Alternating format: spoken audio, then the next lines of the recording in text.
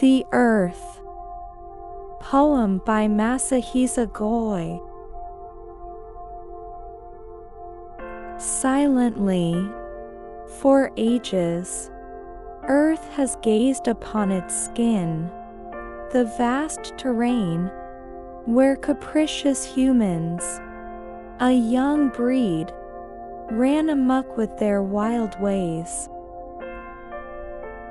Long ago, at heaven's request, Earth harbored tiny souls of light, divine extensions, crafting in unison.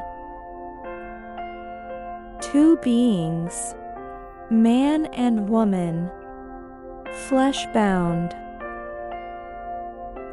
These beings multiplied their kind, behaving as monarchs of the earth, subduing fish, birds, flora, and fauna, waging wars, scarring land and stirring seas. Earth, unable to contain their recklessness, shouted, "Heaven and I created you." Yet their ignorance persisted, until Earth roared in discontent.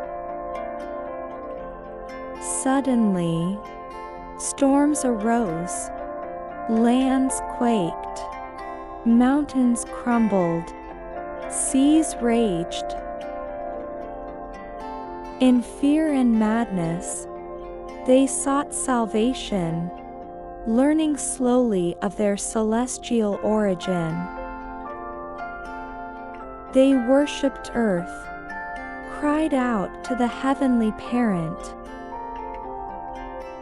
eventually becoming one with the source, illuminating the world, hailed as saints and Buddhas. Yet the enlightened returned to the stars. Upon Earth, humans who are always unenlightened remained, deep in confusion, became slaves to ego and desire, and began to wield tools of destruction. Exasperated, Earth deliberated with the heavens. Should I tremble, shake off these nuisances, and reshape humanity anew? Heaven responded, "Wait a moment more. We're sending a brigade of light. And now, the great illumination descends."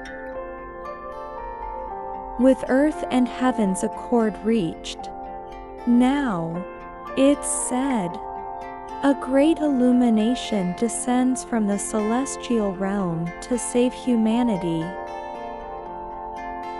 A single phrase of the secret dialogue between heaven and earth